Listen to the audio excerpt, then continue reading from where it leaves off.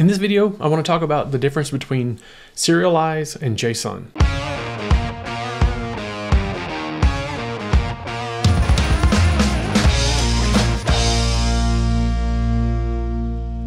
There's differences between JSON and Serialize.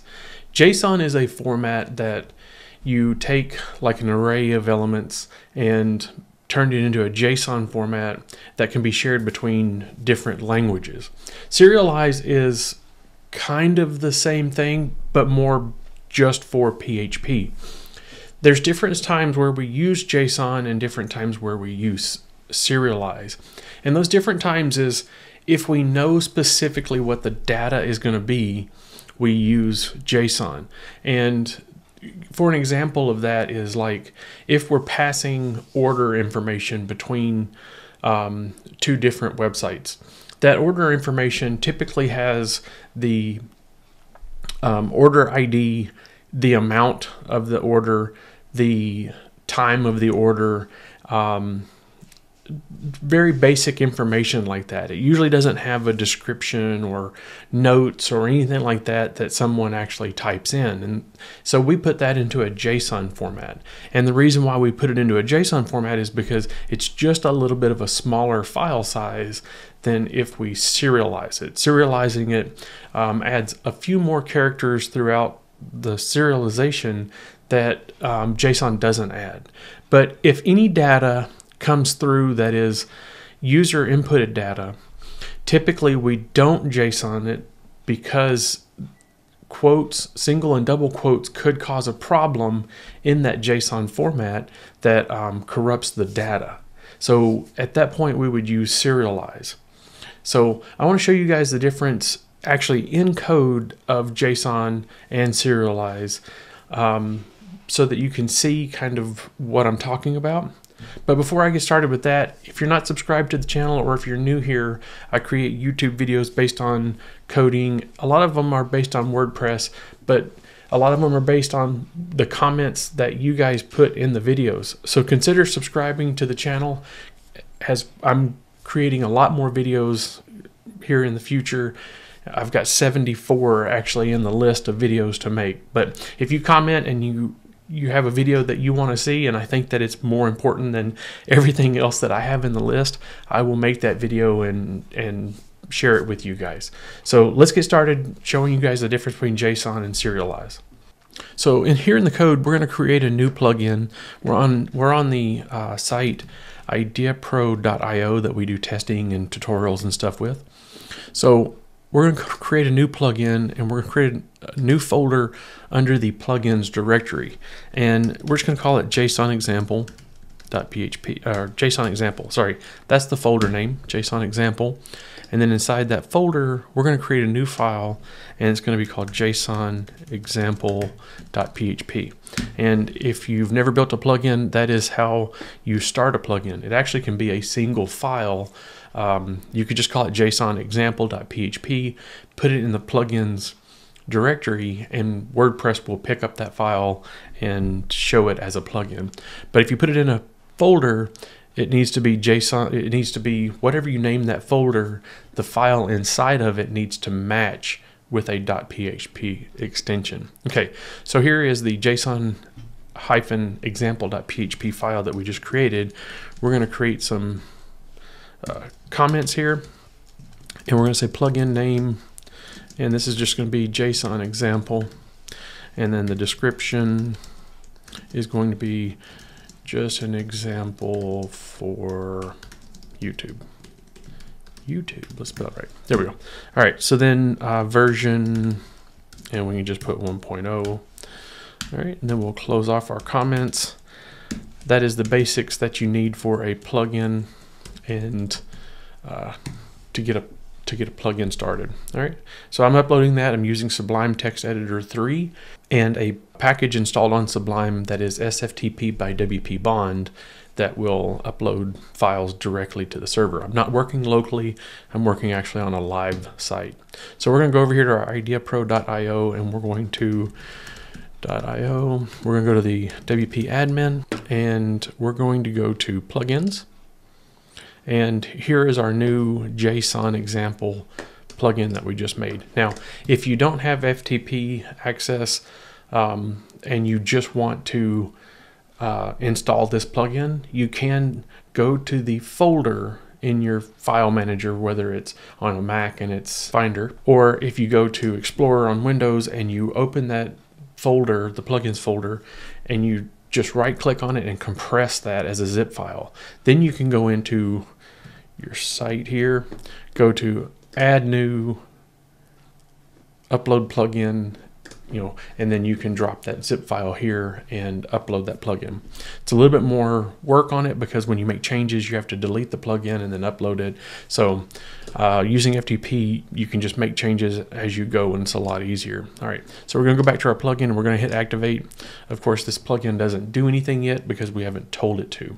All right, so what we're gonna do now is we're gonna create a shortcode, and that shortcode is going to allow me to put the information that we're doing on the page so that you guys can see it. So JSON example, come on, shortcode. All right. So that's going to be our function. Now what I want to show you guys is if we use this in our shortcode. So let's go over here to our site and let's go to pages, and we're going to go to a very simple page. What do we have on the contact page? Nothing. All right, let's use this page as an example.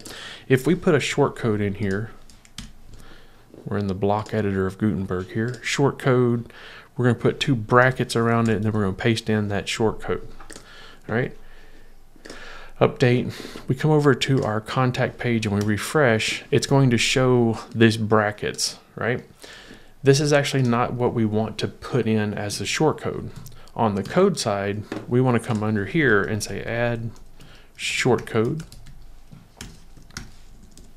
And in here is what we're going to actually put as the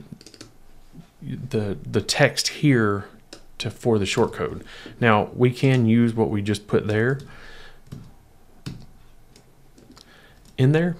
That works perfectly fine, and our callback function can be the same exact thing. I sometimes do that just so that we know how to easily find that shortcode in the text or in the code of the site. So you can change this to JSON example, whatever you want to change it to, but whenever you do that, you need to change it also in here. So if we change it to JSON example, it would look like that. Okay, so let's go ahead and do that. Let's say update, and we're gonna come over here to our code and save that.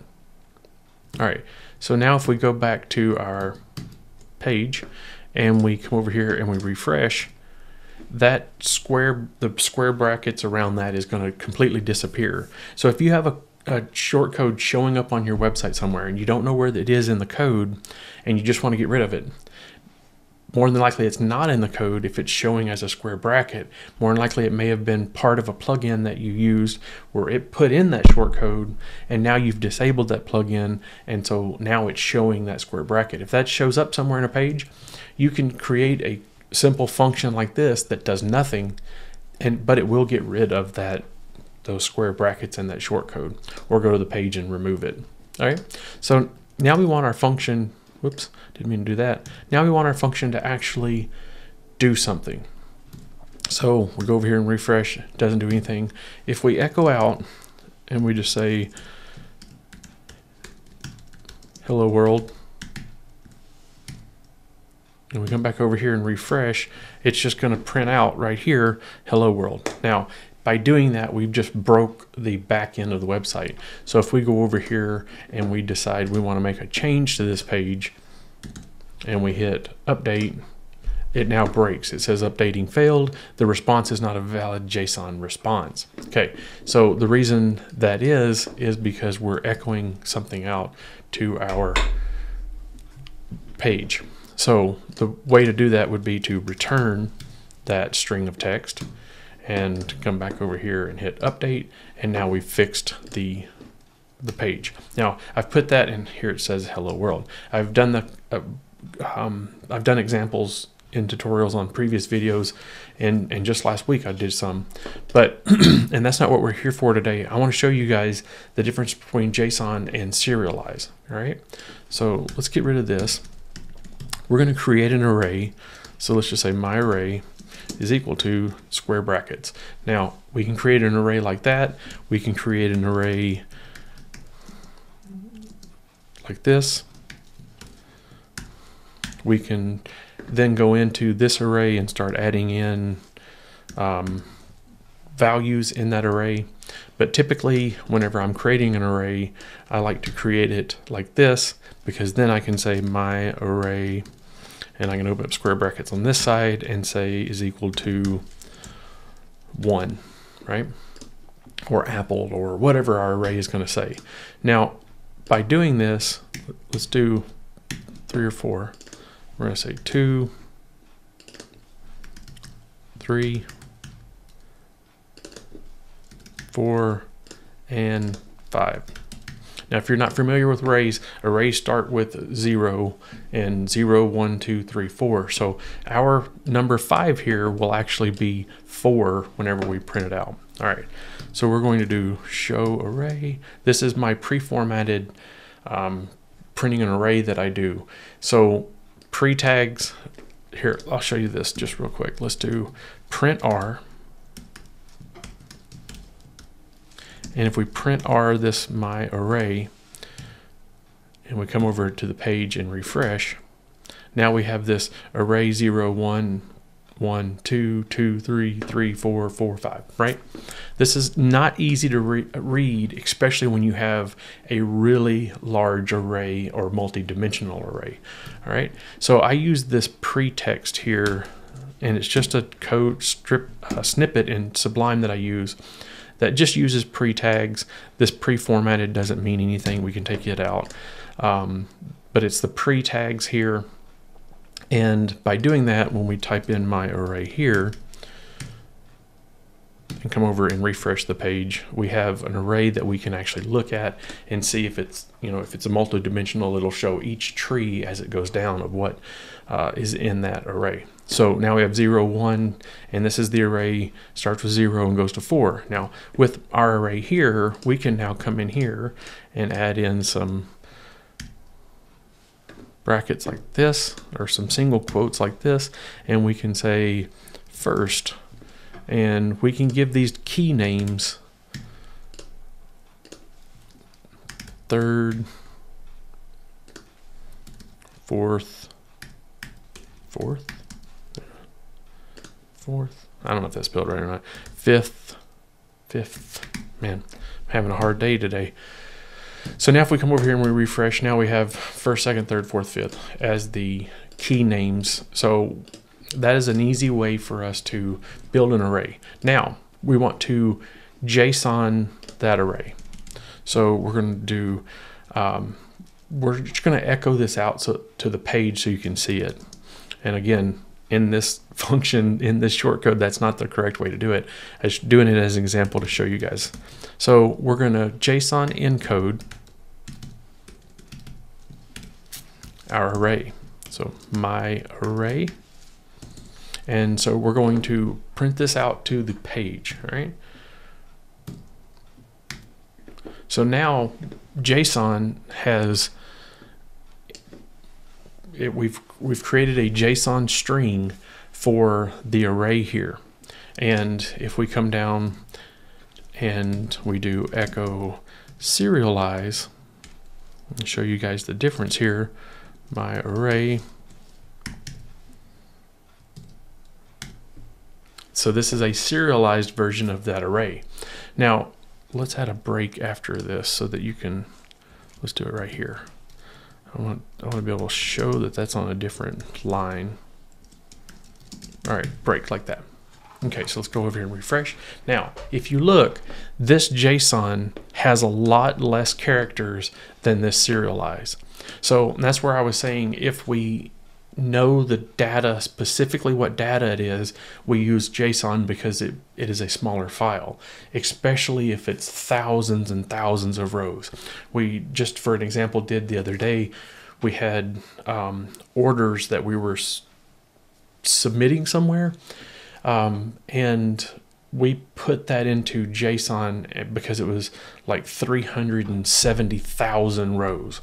And that was JSON because Serialize would have been so much longer of a file. The 330,000 or 370,000, whatever it was already like a 27 meg file.